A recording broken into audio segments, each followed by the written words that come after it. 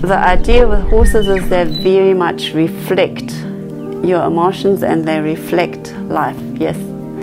Because horses react a lot or respond a lot to what you feel and what you give out. And life is very similar in that respect. And I believe when you can tell a big animal that it weighs half a ton and is very strong and is very fast and tends to just react, when you can gain their trust and their confidence by having presence and being focused and say, no, staying calm, no, we're doing this now.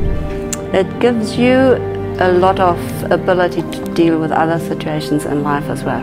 With Live a Lot, I want to help young people especially to get a connection with the horses, get respect for what is around them and for themselves, to actually appreciate who they are as a human being and who they can be, and then find out what is it I can do, what is it I want to do, and how can I make that happen.